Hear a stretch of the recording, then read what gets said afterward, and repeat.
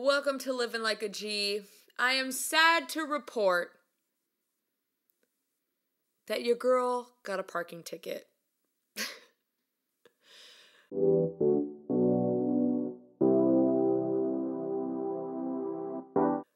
It happens to the best of us.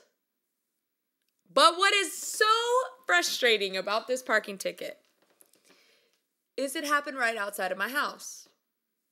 And I know you're thinking to yourself, well, G, you know, when you're in LA, these things happen. You don't read the sign right. You don't get street sweeping right. And you get a ticket, and it happens to the best of us, and you pay the $70, and that's it. Okay, well, first and foremost, this didn't even happen in LA. It happened in Riverside. And if anybody knows anything about California, Riverside is the most suburbia area you could think of. There are no street signs, okay? I don't even live in downtown Riverside. There are no street signs for anything. You park on the street like a normal, like you live in Oklahoma and you're parking on the street. There is none of that happening in Riverside. This isn't LA. This isn't even freaking the beach. This is a normal house on a normal street in suburbia. And so I guess Riverside decided we're going to do street cleaning on every street.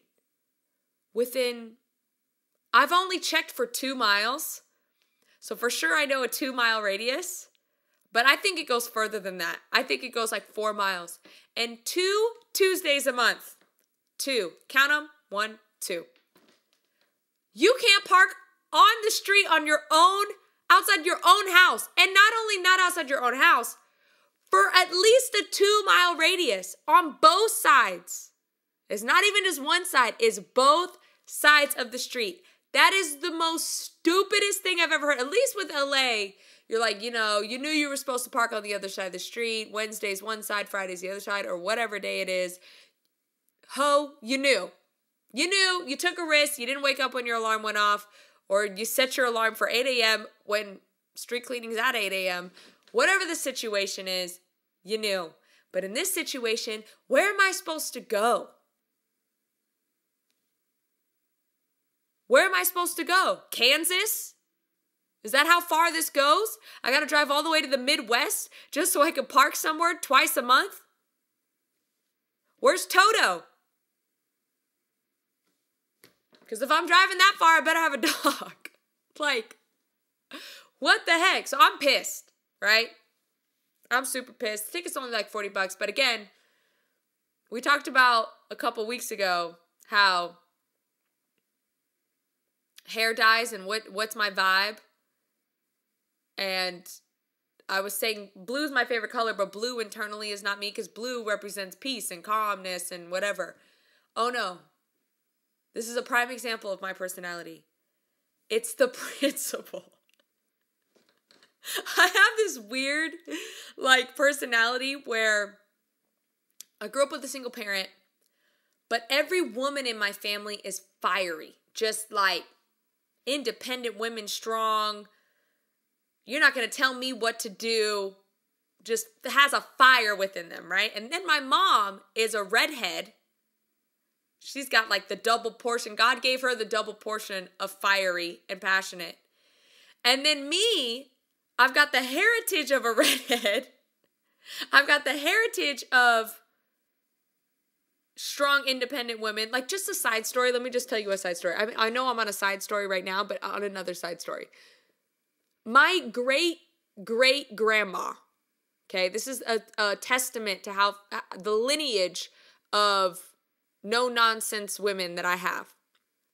My great-great-grandma, back in the day, she was super successful, owned this huge piece of land, okay? But back and during those times, if you married someone and then got divorced, the man, even though that was your land to begin with, the man then took your land and owned it, okay? So my great-grandma got remarried to a guy that was awful. And when they got divorced, he was like, I'm taking your land. And she was like, oh, no, you're not. You're not taking my land. So she decides to leave, but before she leaves, sets the whole land on fire. I don't know the statute of limitations on that felony. I mean, she's passed away now, obviously, so they can't really do anything about it now. But I don't know if they can arrest somebody in our family. I don't know what the heck's going on. But that is what my family comes from women, is setting people's land on fire. It's all about the principle. You knew that land wasn't yours. You knew it. And you were just trying to, with the knife to her. And she was like, oh, no, you're not. I'm setting the whole thing on fire, Bubba. Anyway, so I come from this lineage of, I have a mom who's a redhead. And this generational thing of strong women. And then on top of it, I'm half Italian. So, I mean, you could not get somebody who believes more in principle than I do. It doesn't matter to me what the law is. It's the principle of the fact that you will not let me park on either side of the street twice a month. It's my home. I mean, I didn't buy this house. My mom bought this house. But nonetheless, it's her home. You can't tell her twice a month that she can't park anywhere near her house when she bought this property. She is a citizen of Riverside. I am a citizen of Riverside. I went to school here. I went to not college. What am I saying? I went to high school here. I am a citizen of Riverside. And I should not twice a month be booted out of my own city. Doesn't work like that. So anyways, in typical fiery fashion, I appeal it. Now, in their defense, I did get a few warnings, but the warnings were $0. So I thought to myself, oh, they're not really giving real tickets out. They're just like giving warnings like, hey, if you can't park on the street, please don't. But if you are parking on the street, like the street sweeper guy will just like go around you.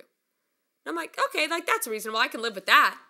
Well, that came to an end, and then I got a real ticket. And I'm pissed. I don't care about the warnings because in reality, there's only a certain amount of cars that can fit in your driveway. And most households have more than 2 cars. Like in our household, we have 3 people that live here, so we have 3 cars. Like there's no way for everybody to shimmy around to fit in the driveway. Like my car's pretty long, my mom's car's pretty long. Like it's just not going to work. So anyways, I appeal it. First appeal, they're like, no, you deserve the ticket. But if you want to do a secondary appeal, here's where you are. And I'm like, oh, you thought that I would stop at the first appeal. No, sir. No, sir. Went through the second appeal. Sent in my second appeal. Had to send in a letter. All of this nonsense. Second appeal comes back and says, sorry, we still think you're liable because we gave you a bunch of warnings. And I'm like, yeah, but you also are blocking both sides of my street. So then I go to the third appeal. Third appeal is a Zoom call. I thought it was supposed to be with the judge.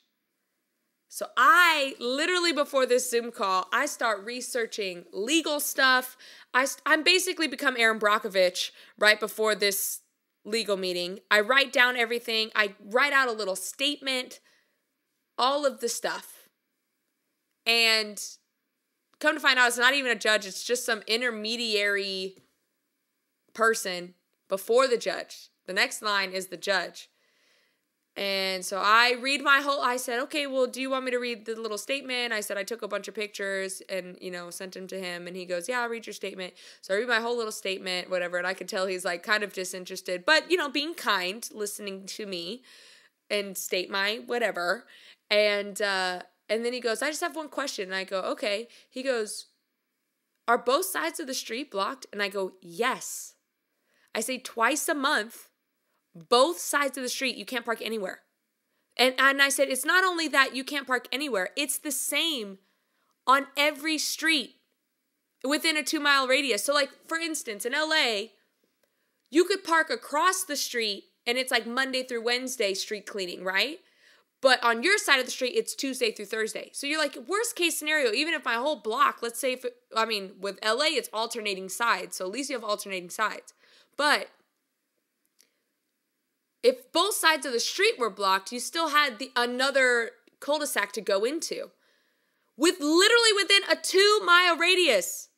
And that's only what I checked on so far. Every street within a 2-mile radius says you can't park here two Tuesdays, the second and fourth Tuesday of the month. I'm like, this is shadiness at the highest level. At the highest level. You're just trying, people are going to just pay the ticket and just be like, whatever, it's only $40. And I'm like, yeah, it's only $40. And what do I care about $40? I care goo gots about $40. Like zilch, nada, could not care about $40. It's the principle. It is the principle of the fact that you know that that's shady and you are making citizens pay you and not standing up against it. That is wrong. City council needs to step up. That is so not right. And I'm going to fight this ticket all the way to the end. And then after I fight the ticket and it, is approved that I don't have to pay it, the next thing I'm doing, and I'm getting a board together. Like, I'm going to get a little, what's it called? Little handheld thing, get people's signatures and all kinds of stuff to change that, because that's just ridiculous. That's not right. You're not treating the community right. That's just, and I'm saying that with a smile, but I'm dead serious. It is the principle. And I don't know if anybody else feels that way, but if you do feel that way, come move to Riverside so I can fight this stupid thing. That's what's happening in my life. That's what I've been dealing with. And you should have saw me too. I was literally like, this was Suits. I was going in, I was like, what's the law say? Oh, the law says this. Okay, well, here's the loophole for this. All this stuff. I was just going straight in legal. I was like, man, for real though, if I didn't want to be a musician, I could have gone into legal, which actually I almost did. Fun fact about me. Always wanted to become a lawyer. But anyways, because it's about the principle. Even then I knew what was right and wrong. All right, well, if you liked this episode, please share it. Comment your stories below. I want to hear some crazy ticket stories and maybe stories on how you got out of your ticket. I want to see those comments like really bad because maybe that'll help me with my ticket. Have a great week. I'll see you next week. Peace.